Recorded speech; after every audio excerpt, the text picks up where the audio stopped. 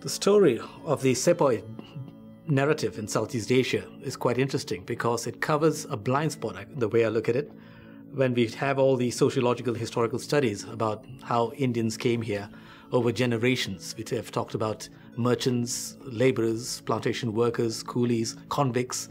Everything has been studied in detail, almost ad nauseum. There are tomes and tomes of books with graphs and analysis. And I grew up hearing that. And once in a while, you'll come across these cryptic clues about, oh, by the way, Raffles landed with a team of sepoys, or Francis Light arrived at Penang with a company of sepoys, or soldiers, or companymen. So it is almost like covered up in one sentence. And Malacca was something that was almost a blind spot because of the earlier history of Malacca going back to the medieval times. So it spurred my interest when, almost incidentally, when I was doing other research on military history in general. And I kept coming across terms like euphemisms like colonial troops, crown troops, empire forces, soldiers of the East India Company, or the British forces, or the Commonwealth forces, Dominion forces. I can go on. It took me some time to realize when I delved further that they were actually referring to men from the Indian subcontinent, soldiers who served the British armed forces, at least from the time of the East India Company, and later what was known from 1914 onwards, at the time of World War I, the British Indian Army. And so that was how, it was almost incidental. It is more like a general interest in military history that led me, by serendipity, accidentally stumbled upon this narrative. And like the thread that unraveled, the more I pulled, the more that came out. And lo and behold, some of the threads led to Southeast Asia. And they landed up where I grew up in, Singapore, Malacca, and Penang.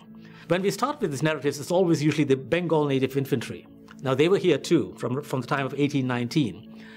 Further research, which I literally stumbled upon it when I was doing my own research, I was shocked to realize that from 1827 onwards, the soldiers who came to the Straits settlements were from what is known then as the Madras Presidency Army, and they had these regiments which were individually known as Madras Native Infantry Regiments.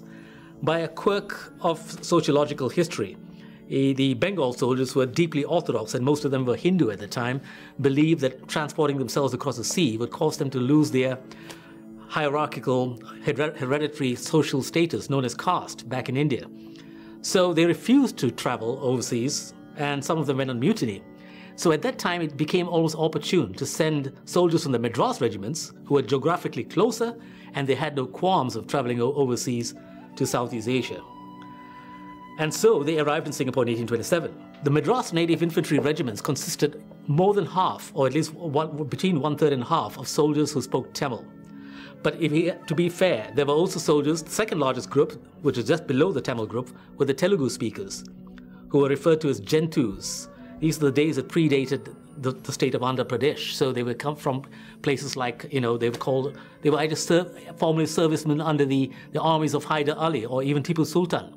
So they were soldiers who had now been dispossessed from their jobs, but they liked to fight. They were men who needed remuneration and a salary and a job. And so they offered their service to the East India Company. And there was another group called, from an area called the Northern Sarkars, in the northeast, just northeast of the Coromandel coast. They were there too. And they came down to the south to be recruited at Fort St. George.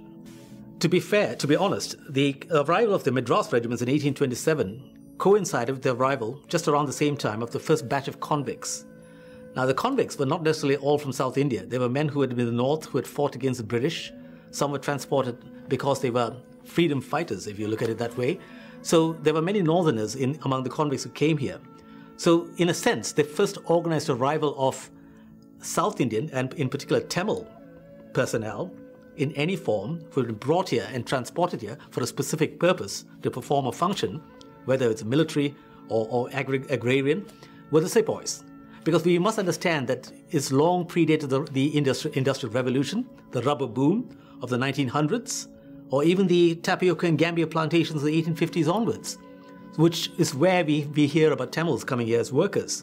So we have jumped back almost a generation, if you think about the fact that back then people didn't live long past 40 or 50. So memories were very short back then. So if somebody had arrived in 1827, so we talk about 1837, a good 30 years before the first plantation workers and coolies came en masse. Obviously there was a trickle. Obviously, there was already a tradition where workers were brought in. But to say that they're brought here almost at an industrial scale, in a well-organized system where we have Kanganis bringing workers here and contractors meeting there and putting them in quarters and coolie quarters, that all came, I would say, towards the very end of the 19th century and certainly took off with the rubber boom of the 1900s and 1910 onwards. I was quite proud and surprised to know that there were people here who came besides being laborers and further down the socio-economic group as downtrodden people who are running away from poverty, only to be ended up as bonded slaves over here. It's almost like jumping out of the frying pan in the fire. And they were quarantined in despicable conditions back up north in the jungles of Malaya. So to hear that there were soldiers who came here who actually helped protect the Straits settlements in a time that predated national armies, they were the last line of defense that looked after the go-downs, the warehouses, the port operations. They allowed the place to prosper. They gave the perimeter of security within which workers and people could flood in from the region to come and get into their little ways and start their own, etch out their own livings. So the economy of the region prospered, I would say, largely because of the sepoys giving the physical and security stability that was required for the conditions for conducive growth. Without the sepoys, which the civil servants took for granted, the British colonial system would have unraveled. It was not possible to govern the Straits settlements without the sepoys. I did my national service just like all other Singaporeans, and I never knew that there was something in me that could have been a soldier 200 years ago. I was thinking that here we were, probably as laborers, masquerading as soldiers. And yes, it did put me at a disadvantage at times in school during history lessons when other boys would actually tease some of us and say that, oh, you are all laborers, you are coolies, whereas, we contributed to the nation and all that. So they were good friends, by the way, and that is why we got along well. But in the banter, I wish I'd known this when I was 10 years old or 12 years old, when in that childish banter, I could have said, hey, guess what? We were sepoys too, besides also civil servants. And of course, who can forget people like Narayana Pillai and others, who did a lot of things to help develop this region, Singapore, Malacca and Penang, which were the precursors to British Malaya.